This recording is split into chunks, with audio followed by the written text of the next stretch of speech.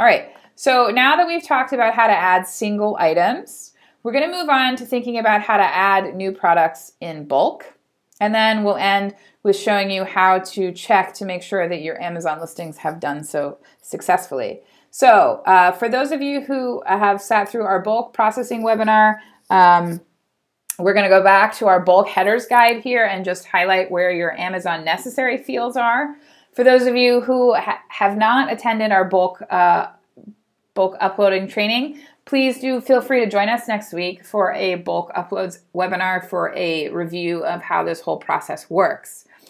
As you can see from our bulk headers guide, which of course you find under the bulk uploads tab under templates, which is right here, you'll see the guide. You can just download that. Here what you'll see is the key is color-coded. We're going to need all of the red mandatory fields.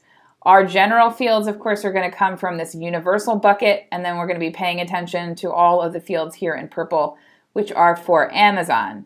So if you go in to the bulk headers tab, you'll see that these are arranged in a particular way. All of the column headers that you're going to need are here in the first row.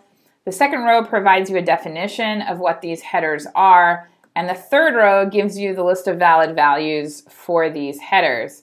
As we scroll across to the front of the list, you'll see here are our mandatory fields. You're always going to need an action. So whether you're editing products, adding products, relisting products, of course you're going to need that action in the first column. The product identifier always goes in the second column. The GUID, of course, is preferable in all cases, but you can use the SKU when you're doing action equals add. And of course, you can leave the SKU fields blank if you're using the SKU generator. Simply add the column header and leave everything else blank. Here are the general fields that you'll need. Of course, you'll need a stock, a price. You're going to need a title, a condition. Do pay attention to the valid values for the condition. You can add your brand. If you need to add a UPC, that's here. You can upload media, of course, using your media files.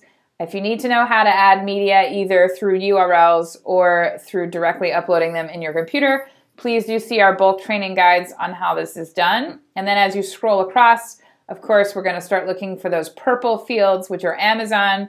Here you can see how to add an ASIN. Your item type ID, of course, gives you the subcategory that you need.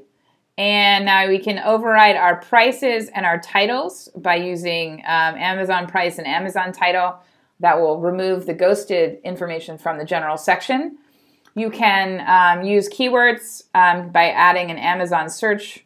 And then, of course, if you use Fulfilled by Amazon, you can turn that on simply by providing the fulfillment warehouse location. So those are actually all of the fields that you need for adding bulk items to Amazon.